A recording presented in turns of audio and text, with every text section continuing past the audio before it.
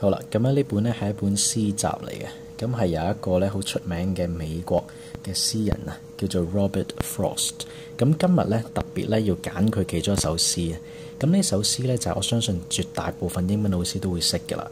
咁咧今日咧想講咧就係話你可以背咗佢嗰首詩嘅其中一句名言啊。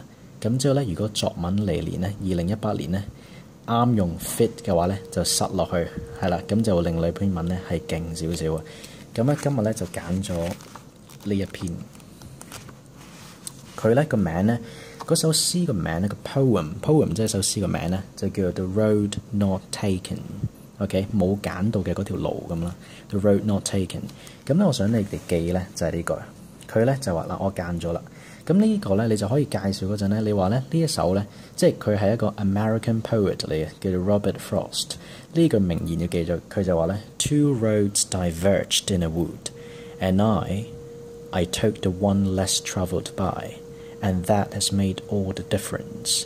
即係話咧，佢呢句咧就話咁咧有兩條路啊 ，diverged 咧即係分開 ，OK 喺個木林嗰度有個 wood。咁我咧係揀邊條好咧？咁佢就最後咧就揀咗一條咧係比較少人行嘅。I took the one less travelled by， 但係咁樣咧 ，and that has made all the difference。即係話咧咁樣令到結局完全唔同晒啦，即係好美好啦咁樣。即係呢一句咧幾時可以用咧？你就可以嗱呢句咧就話 Nothing ventured, nothing gained。venture 即係冒險咁解，係啦，即係話你唔去 take a risks， 你唔去冒險下咧，係唔會有啲正嘅得着嘅。咁即係可能提到呢一啲嘢嘅時候，你就可以引用呢一句落去啦。OK， 另一個咧就係咧嗱呢度呢句咧記咗就得噶啦，就唔好一定唔好作文就唔好用出嚟啦。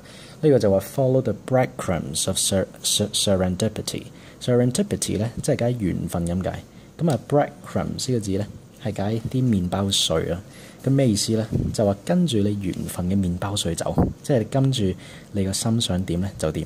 即係可能你想同一個朋友講話，喂，你揀一條你中意嘅路啦，就引呢句。喂 ，Robert Frost 都講呢一個 famous American poet， 佢就話 Two roads diverged in a wood, and I took the one less travelled by, and that has made all the difference。